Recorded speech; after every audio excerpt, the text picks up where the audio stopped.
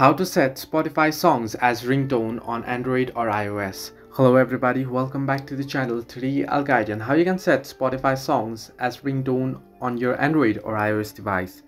Now the process is quite simple, however you won't be able to do so from the Spotify itself. If you open up Spotify app and if you head into certain music and if you play it, you won't get the option to set it as your default ringtone on your device, whether it be your iOS device or your Android device. Now the trick here is, what you want to do is you want to head into your YouTube. You can simply head into your YouTube app. Now as you know, any song that's available will be available on YouTube as well through any means. So you can search in for the particular song, and what you want to do is you want to simply open up YouTube there, and you can screen record. You can scroll down the notification bar, and if you have screen recorder, you can screen record it from video and you can convert it to MP3 and you can set it as your ringtone.